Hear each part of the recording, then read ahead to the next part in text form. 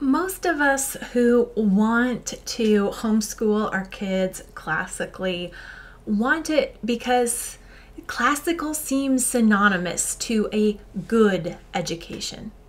We want to homeschool to give our kids a good education, but how can we do that when there are so many of them running around? That's what we're going to talk about today. Hello, I'm Misty Winkler. I write and podcast at simplyconvivial.com about homemaking, homeschooling, and doing life cheerfully. I'm also the author of the brand new book, The Convivial Homeschool, Gospel Encouragement for Keeping Your Sanity While Living and Learning Alongside Your Kids. And I have learned in the dozen or so years that I have been homeschooling that homeschooling is about sanctification first and foremost.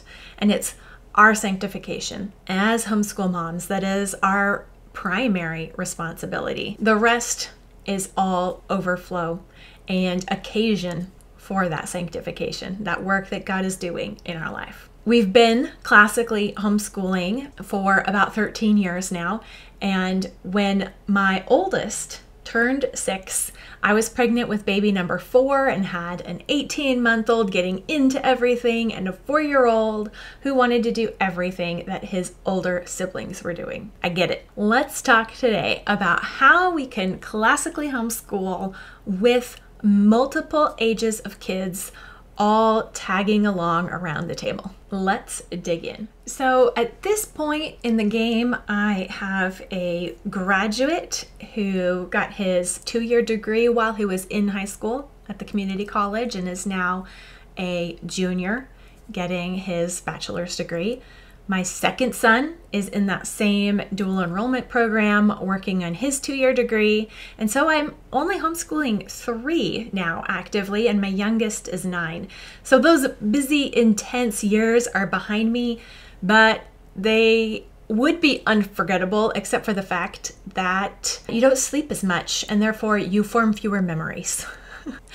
But I have been there and lived to tell the tale. And I can tell you that it is possible to classically educate a passel of kids at home. You don't need to personally tutor each child in each subject to achieve your goals or to educate well. You don't need to do every page in every curriculum's book for it to count as done either. There's a lot that you don't need to do. And there's only a few things that you do really need. One thing I know, people make it harder than it needs to be. And some curriculum companies thrive on confusion and insecurity. We can't homeschool well without confidence and independence, freedom of mind. Classical education should bring forth both confidence and freedom by its very nature. If it doesn't, it's probably not actually classical. So let's start off with a definition of classical education given by the Circe Institute. Classical Christian education is the cultivation of wisdom and virtue by nourishing the soul on truth, goodness, and beauty by means of the 7 liberal arts and the 4 sciences, so that in Christ, the student is enabled to better know, glorify, and enjoy God. This succinct statement gives us the goal, cultivation of wisdom and virtue, and the what, truth, goodness, and beauty, and also the how, the 7 liberal arts, and the reason to know, glorify, and enjoy God. In the book, The Liberal Arts Tradition, Kevin Clark and Ravi Jain use this definition. The ancients believed education was fundamentally about shaping loves. It is for this goal of passing along a culture that the curriculum existed. While particular practices and day school techniques might not be feasible in the home versus a classical day school, giving our kids an education with a classical goal and classical content and for classical reasons is very possible. So don't confuse a philosophy classical education with a particular method for implementing that philosophy. There can be numerous expressions of a philosophy. Usually, particular practices are not individually mandatory in order to be doing the principles or the philosophy. Applications are outworkings that need to be situationally appropriate, as well as based on sound principles. So instead of giving our children an education by mimicking techniques used in other settings,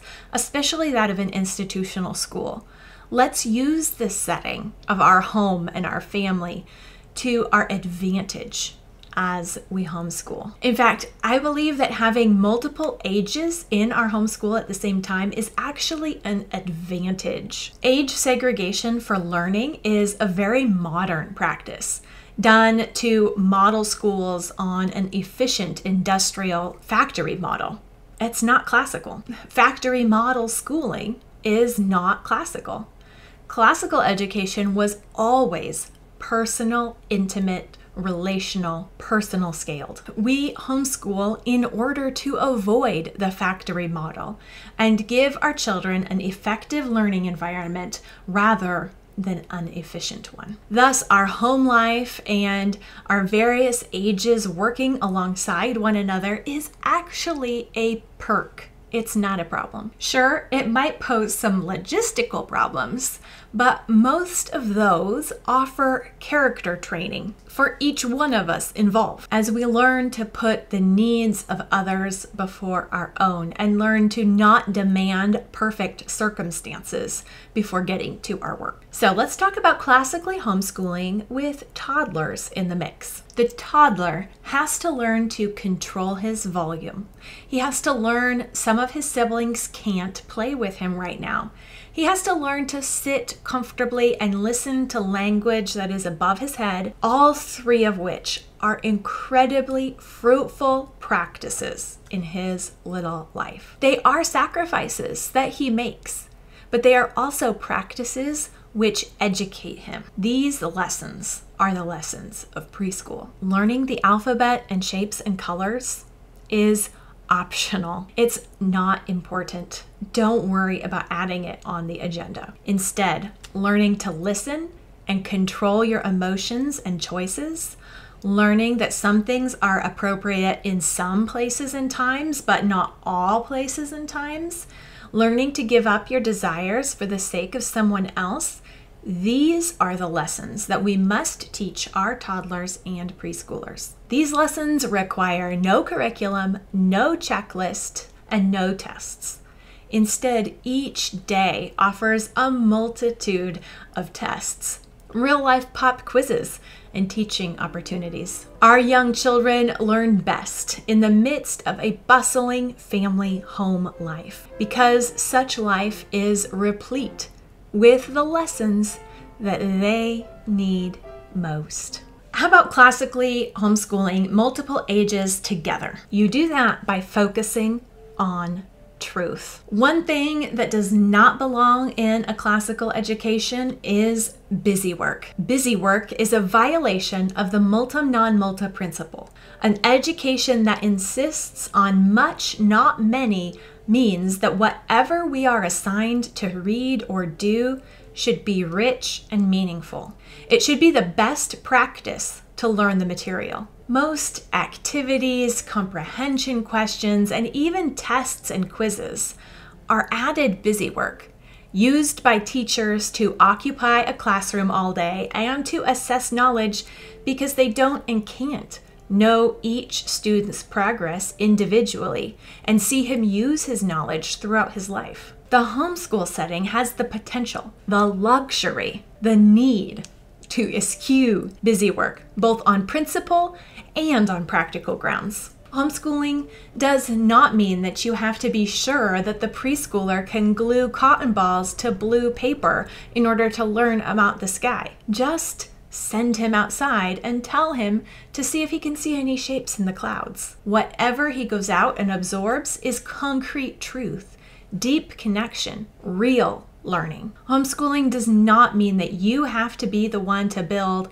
salt maps of Egypt or crafty versions of the solar system with your elementary children. Mummified chickens are not required. Read, draw, map, talk, write, and save the crafting for free time. The time, effort, and mess that they create, such activities do not actually solidify or aid knowledge or retention. They are not the deep work of learning. They are window dressing to give something to show off, something to convince everyone that we're having fun. Letting the learning happen in concentrated, real doses, and then leave plenty of free time where real creativity has room to bloom and grow. Real learning is fun when it leads to knowledge and interest, not when it has crafty proof. Above all, homeschooling does not mean that you need to be the one tracing letters in the sand with a 3-year-old, having a 5-year-old learn about seasons by cutting leaves out of paper when he could go make a pile of them outside, making a 6 or 7-year-old use sight word flashcards to speed up her reading ability, doing a science experiment that's mere fun and not a real experiment, nor real science, with an 8-year-old, or harping on the 10-year-old to keep his handwriting legible while he fills out a page full of obvious short answers after his reading. What the classrooms do, what the curriculums suggest, are not binding on us.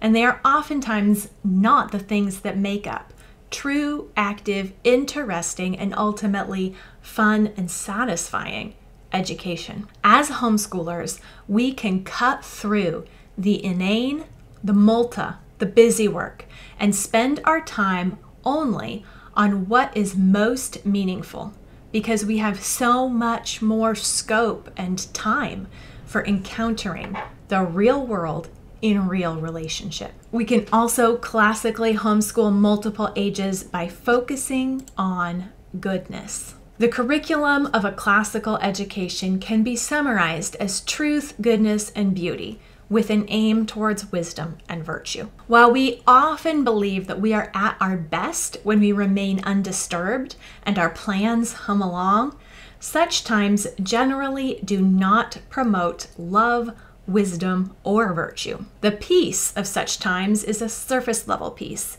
that does not bear fruit in our hearts. And the same is true of our children. It does not build character, virtue, to educate them in an artificial environment that will not prepare them for any other setting of life. Classrooms might look like they are efficient and peaceful, but it comes at the cost of separating learning from real life and placing it outside the home, outside normal relationships, and outside the difficulties all the rest of the learning of their real lives will take place amidst. When children learn how to learn at home, with interruptions, with annoying siblings, with distractions, with temptations to play, with people who love them and who know them intimately, they are learning in a real life context that will train their heart, mind, and conscience, their character, on an entirely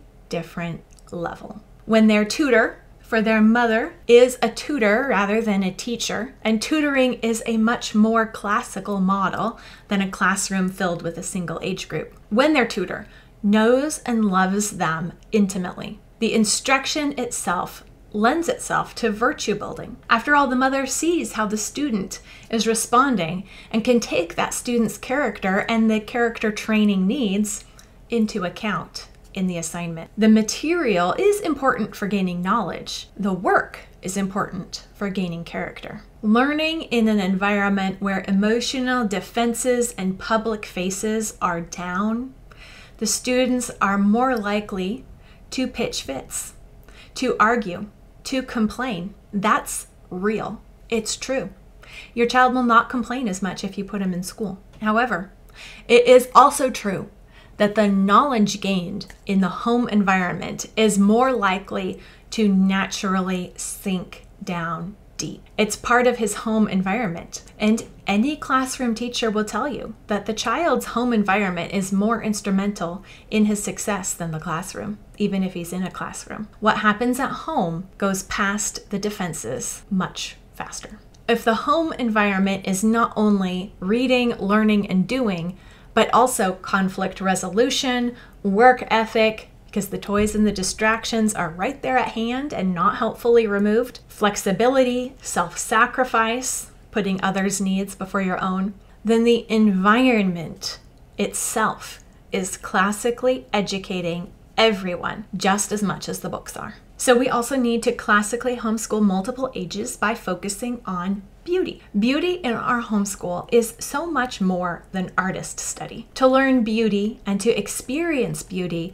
is not to learn a few techniques with a paintbrush and be told that you're imitating the great artists. Beauty is harmony, which can take many forms: visible, audible, spiritual. Beauty does not countenance anything being out of proportion, including the time given to direct studies. Our home and our education, not only in the content, but primarily in the manner and atmosphere, ought to be conducted in, with, and toward beauty. The art on our walls and the art we study ought to be art that beautifully demonstrates truth and goodness, but more than that, the expressions on our faces, the manner of our dress, the care taken with our work ought to communicate and harmonize with beauty. Dissonance of thought and expression, of knowledge and action must be resolved. Classical education does not demand that each student receives artistic training, but it does demand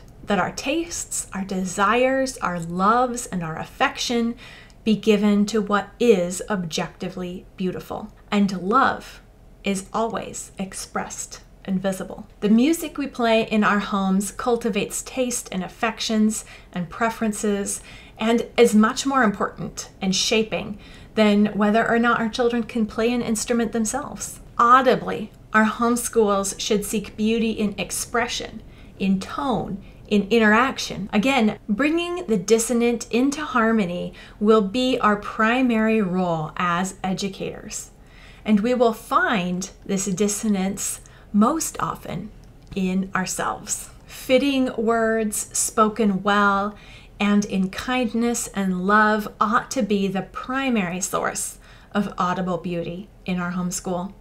To focus on these is more classical than participating in a band or memorizing ditties. More importantly, education must be done in a spiritually beautiful manner and include spiritual beauty. When our educational life is all wrapped up in and inseparable from our home life, then we, ourselves and our children, are less likely to separate either from our spiritual lives or the spiritual dimension of the world. Compartmentalization is built into the industrial school model, whatever practices happen inside of it, whereas compartmentalization is unnatural and unneeded in home and family life. As Abraham Kuyper said, there is not a square inch in the whole domain of our human existence over which Christ, who is sovereign over all, does not cry, mine. Knowing that God sees and cares about your math page, including caring that you had a temper outburst about it that you must repent of now,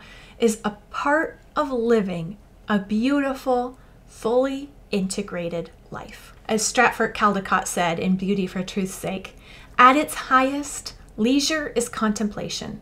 It's an activity that is its own justification, the pure expression of what it is to be human. It's what we do. The purpose of the quadrivium was to prepare us to contemplate God in an ordered fashion, to take delight in the source of all truth, beauty, and goodness. Living within the bounds of spiritual beauty is scholae. Having time to think and to play with knowledge and understanding is the means and ends of a liberal arts education a classical education. If we fill our own and our children's time with every study and every activity under the sun, we're undermining the very education we're trying to impart. You and I can homeschool many ages all together in our homes, well and classically, when we function with a full-orbed view of the world and our lives, not returning to the compartmentalization that we were raised in, but seeing that all of life is connected. This view does not negate the need for serious study and for hard work, but it does call into question much of the work that passes for serious and needful in schools or co-ops, even classical schools and classical co-ops. The work of gaining knowledge from a book or at a table should never consume most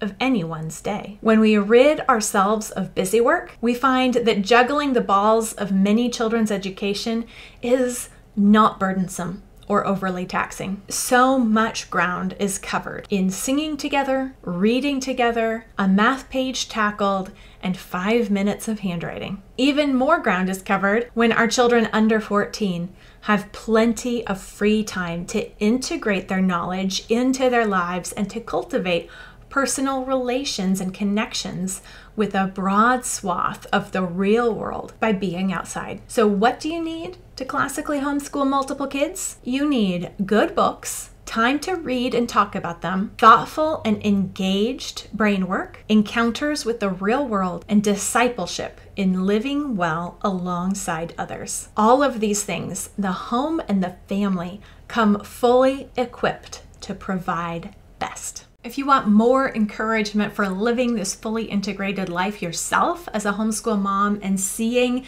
the richness of a life lived for sanctification in God's calling on our lives, then you will love the Convivial Homeschool Gospel Encouragement for keeping your sanity while living and learning alongside your kids. Each chapter is short but meaty and will focus you on truth, goodness, and beauty, even in the messy situations of real life homeschooling.